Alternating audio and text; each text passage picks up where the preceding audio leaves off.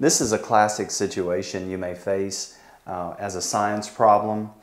We have here something set up and it really doesn't matter what the question is asking. A lot of times the information, the answer choices is enough for you to solve the problem. This is especially beneficial if you're trying to hurry through questions and save time.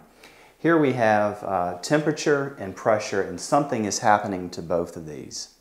Now, as you first look at this, one thing to remember is there's two goals that test questions, the writers of test questions are going for. First, they want to present something and make sure that you're able to derive the answer appropriately.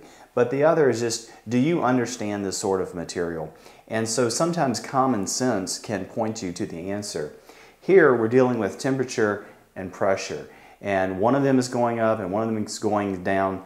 Something is happening to both of them.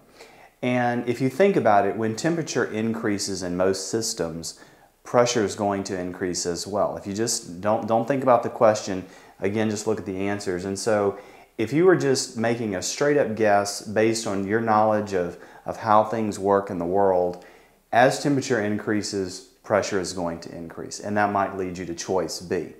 Let me show you another way, again, just focused on the answer choices here, that you can come to the same answer.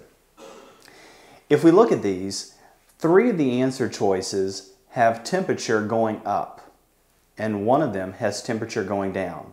So if we didn't consider the pressure, if we only considered temperature, we would say that odds are the answer choice that is correct is probably one of these that has the temperature on the increase. Now let's look at the other half of this. What's going on with pressure? We have pressure going down, pressure going up, pressure stays unchanged, and pressure going up. So if you just looked at this, out of the 4 choices, 2 of them have pressure increasing, 1 has pressure going down, and 1 has pressure being unchanged. And so again, if you were just guessing, you would say that the answer was probably going to be one of these 2. And then as you look back at this section, the answer is likely going to be one of these 3 that have the temperature going up.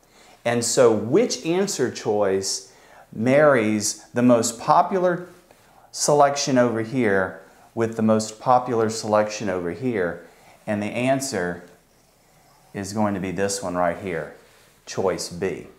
And so if you have time to go through and you understand the problem and you're able to make the correct selection, you don't have to resort to this, but it's a great way to just kind of do a gut check if you have had time, or if you're trying to make an educated guess, it's an excellent way to make an educated guess that more than likely will be correct.